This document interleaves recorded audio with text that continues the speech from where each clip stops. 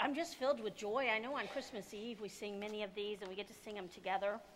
And I know it's Advent, and it's not theologically correct to be singing some of these now. But what a joy it is to sing them together for those of us that can't be here together on Christmas Eve. It's just wonderful. All right, a little congregational participation this morning. All right. If I were to sing, which I'm not, and you may all give thanks right now for that, but if I were to say, when you're happy and you know it, clap your hands. Very good. And I think there's another verse, if you're happy and you know it, stomp your feet. That's right. We have that clue. And as we study the first carols of Christmas, we realize that the Hebrew people, when they were happy and they knew it, they sang. Of course, if they were terrified and they knew it, they sang. If they were deep in sorrow, they sang because they sang their faith. Remember, in a culture that would not have lots of written material, it is so much easier to remember a tune or even a chant when it is set to music. That is why our, shall we say, founding theological fathers, John Wesley, who was a theologian, and Charles Wesley, the hymn writer, he won the battle when he said, "John, no one has ever left humming one of your sermons, but they do leave humming my songs." So they sang their hymns, their psalms, their canticles. This Advent, we hear God's story in the Gospel of Luke, and there is a hymn, a psalm, a canticle put on the lips of 4 characters. We've heard of the angels and the shepherds that first night. We heard of Gabriel and Elizabeth as they talked to Mary. And today we learn probably from the most famous and the most infamous, the Magnificat. In our background, Mary is a young lady, probably 12, 13 years old, and she has heard this announcement, this annunciation from the angel Gabriel. Now, it's unusual in many ways, not only that she was so young, not only that an angel showed up, but God is doing something remarkable from a nobody girl in a nowhere town. Because remember, Nazareth was like the low-income housing of the big city of Sepphoris. And he says, "Hail Mary, you are full of grace." And so we ask ourselves, are we grace-filled? It says you're going to have a son, the Son of God. And then immediately Mary makes arrangements to go and see her cousin Elizabeth, because the angel says, Elizabeth's going to have a baby too, even though, she's got a little white up here, on the rooftop and all of that. But it's quite unusual, and that's what you'll see. Mary enters into Elizabeth's house, and immediately Elizabeth is filled with the Holy Spirit, and she sings out, "Blessed are you among women, and blessed is the fruit of your womb." Imagine, we heard Mary, did you know? We heard the wonderful choir anthem where she is praying. Can you picture Mary and that choir anthem that we just heard? 10 days to get from Nazareth to Ein Kerem, where Elizabeth and her husband Zachariah lived. 10 days of wondering, did I imagine that? What in the world is happening? Have I lost my mind? And then that very moment of affirmation, as Elizabeth recognizes what God is doing in Mary without explanation, that the Holy Spirit tells that. Mary, did you know? She may not have known the fullness of what was happening. But here we come today. After the walk and after the wondering, we come to the Sunday of joy. Mary is seized by joy in her heart. There may have been fear. It may have been a fierce walk, but she is filled with joy, and her heart begins to sing. And it is a dangerous song. How many of you here have ever read a banned book? Raise your hand if you've read a banned book. And remember, the Bible is banned in many countries, so I would hope you would at least, you've read 1 or 2 verses out of a banned book. So as we come to this song, it was, and time still is, a banned song. In 1980s in Guatemala, it was illegal for the Magnificat to be read out loud in worship.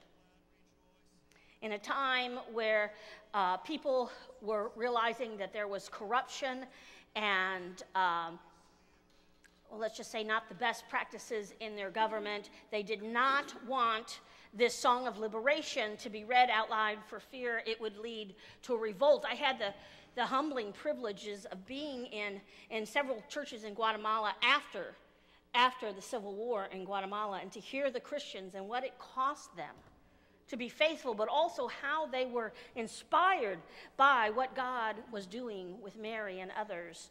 It was pretty amazing.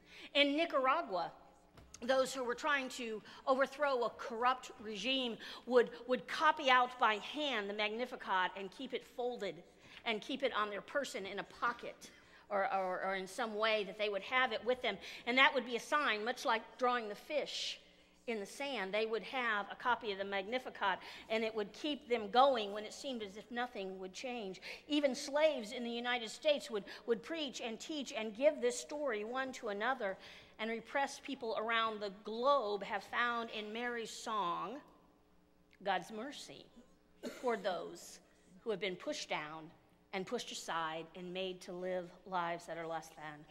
God lifts up the lowly, and God warns that God will deal with those who are the oppressors and their pride has become a sin.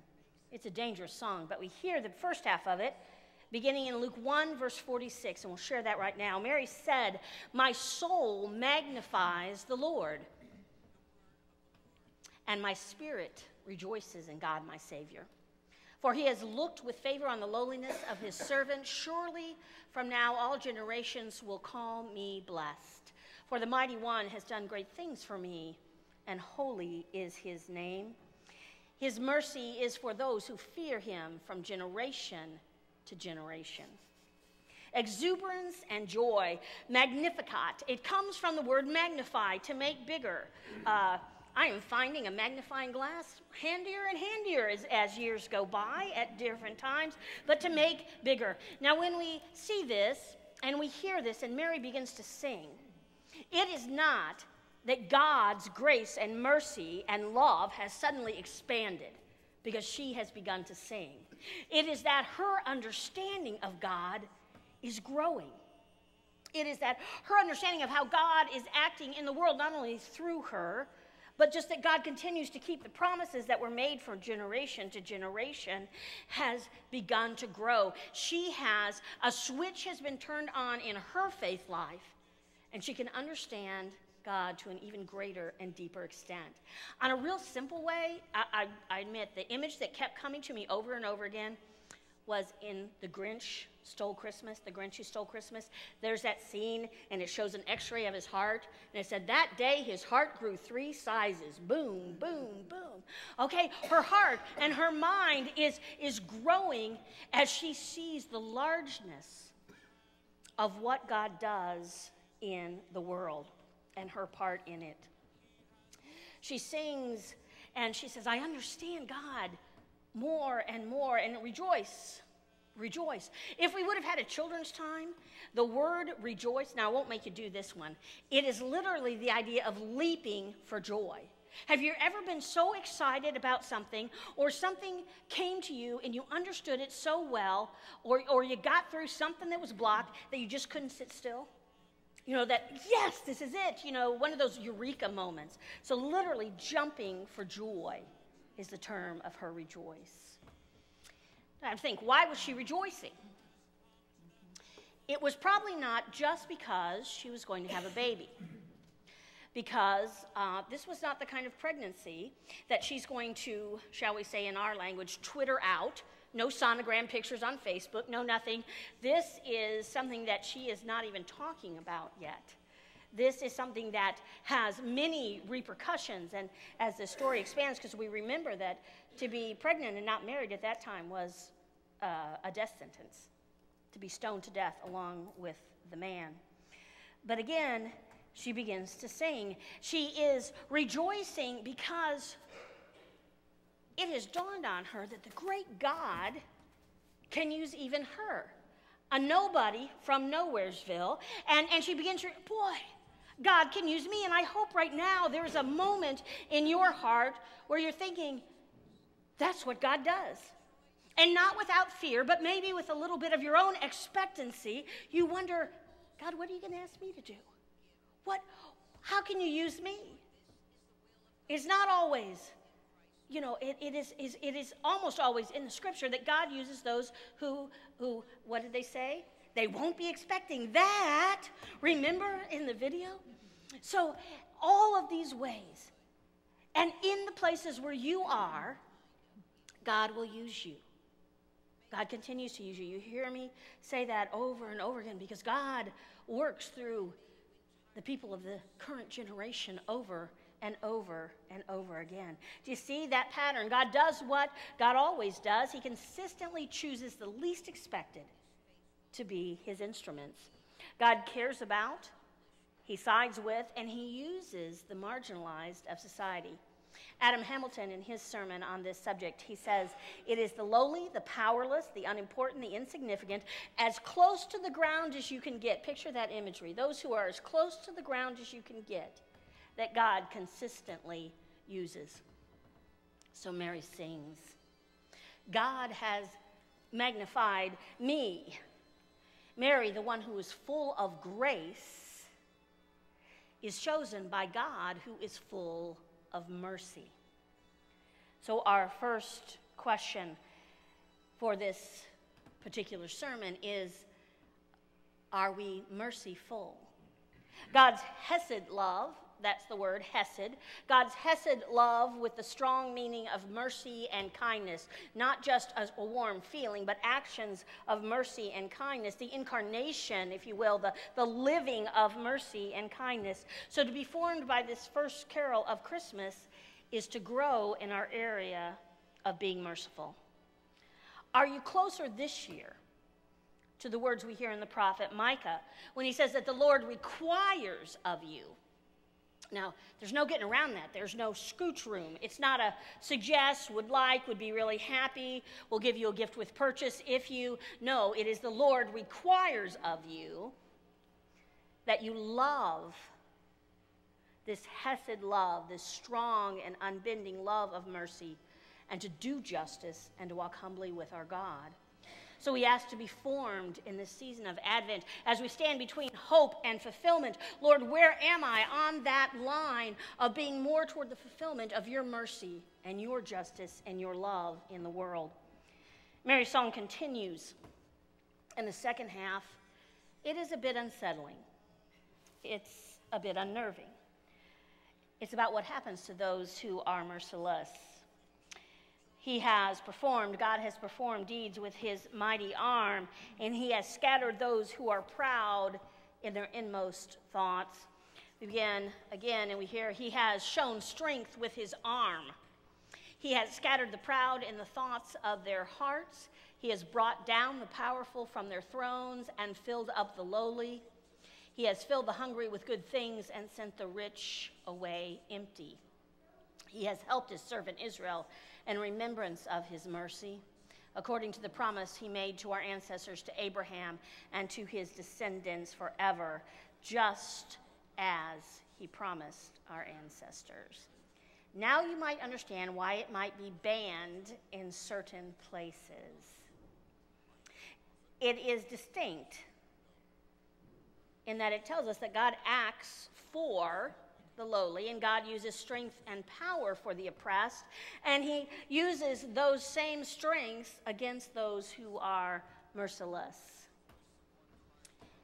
And that's a little bit rough because we realize that all of us, even if we're on fixed incomes, even if we're on unemployment, we are richer than the majority of the people on the planet. I am very grateful to serve a place that also uses those blessings in many ways to bless others for mercy and for justice. The question comes, so where do we look for a place to learn and grow? Where is the cautionary tale? Where can we be changed and be formed? And Hamilton made a very interesting thing, and he was reflecting on being scattered in our thoughts. Now, I won't ask if any of us get a little scatterbrained every once in a while, okay, that we kind of lose our way, you know, a few more Christmas parties and a little more sugar cookie icing, and boom.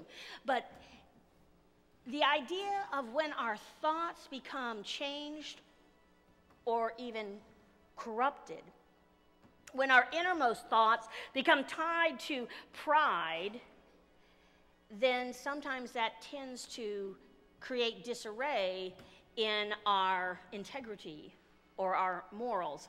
There are many, many examples, too many examples, where the proud get their thought process in a knot.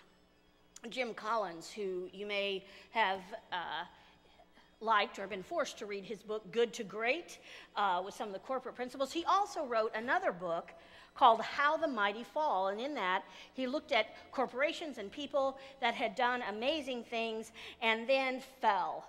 I mean, we're talking from the top rung of the ladder and just a nosedive head first into chaos.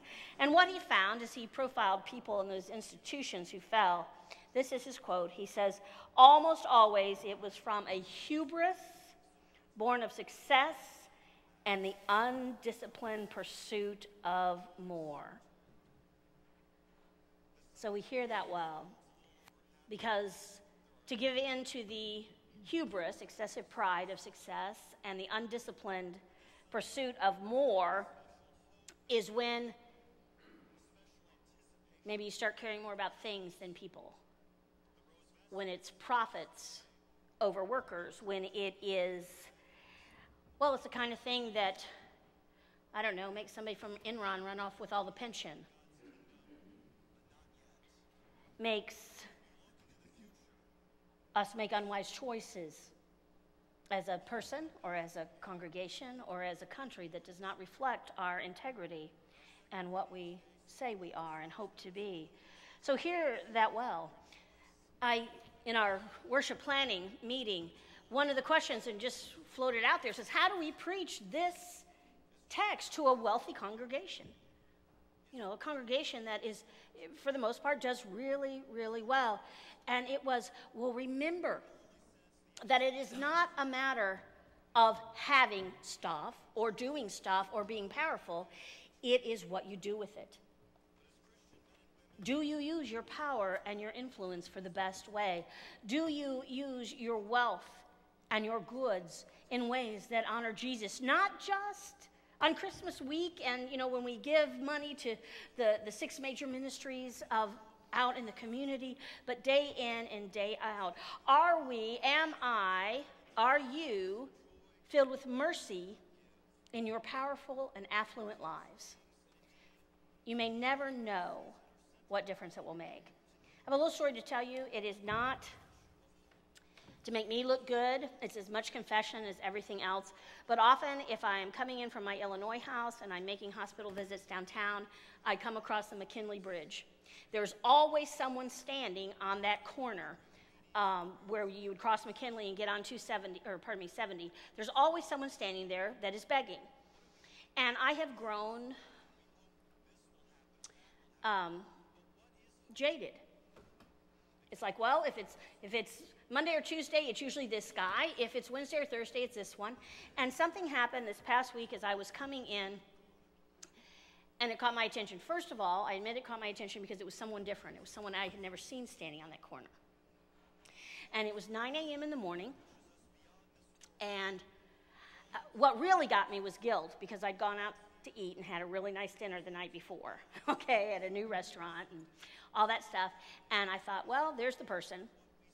And I wasn't going to give him any money, but I thought, well, it's different. It's a different person. And then very clearly I said, oh, you can blow all that money on dinner last night and you can't give this person $1? Because please understand, I never think it's about their need. It's about my need to give, okay? So I rolled down the window and I grabbed a bill out of my purse and I handed her some money. She burst into tears. Now, I don't want them bursting into tears because I don't know what to do with that, and the light is going to turn green, and let's have a nice, neat, simple economic transaction at the corner so we can continue on. But she burst into tears, and I mean, they were real tears, and she was crying a lot, and she started to sob, and the light was still red, so there was no escaping, and I just looked at her, and she goes, I've been out here for 3 hours already, and you're the only person that's even looked at me. we never know how a simple act of mercy that may mean so little to us can change so much. It can change so much. And for that moment, God was breaking in at the corner of 70 and whatever that road is that goes across the McKinley Bridge. Mary talks that God wants the hungry to be fed. She also says for the rich to go away empty. That does not mean that we don't gather goods, but we don't store them up in barns. We give them away as we can. You know, that might get her branded with a particular label. It might get her branded as a socialist. And we can debate all kinds of solutions. And I am actually glad that there's lots of conversation about oppression, lots of conversation about poverty, lots of conversations about solutions and oppression in the many areas of life. And I am glad that we are either urgently wanting to be or we are forced into some of these conversations right now in this time in our place. And it can come from many, many different ways to go at a solution. I encourage you to be engaged in those debates. And as Christians, there are few things that are not up for debate. If we take the name of Christ, we cannot debate that God cares about those who don't have enough to eat. We cannot debate that God cares for the least of these. We can't debate that we are among those with the most and that we have a responsibility and a connection and a tie with our brothers and sisters here and around the globe. Those things are not up for debate in the New Testament, and we ignore it at our own peril, because God will lift the lowly and fill the hungry as those who have collaborate. God's people say, "Use me, God." And our understanding of God grows and it fills us, and your heart might suddenly grow 3 sizes bigger when you didn't expect it at all. We find ourselves in the season of Advent changed so that we can't help but jump for joy at the thought of even our little part in what it means to do justice and to love mercy. To fill and to lift, it takes selflessness, it takes sacrifice, it takes conviction, it takes courage. Sometimes it just takes stopping and looking up, but it always takes putting Jesus first. So are we mercy-filled? How will you impact your area? Engage in the epic battles of our times using your influence. You know, Mother Teresa was the one who said, small things done with great love can change the world. So we model being merciful, being mercy-filled, so our lives can sing this dangerous song of God's deliverance and expectations until every last verse has rung out, until it is not only not forbidden, but actively sought in thought and word and deed. And then Jesus, I think Jesus would jump for joy as we live for him. Amen in this season of formation.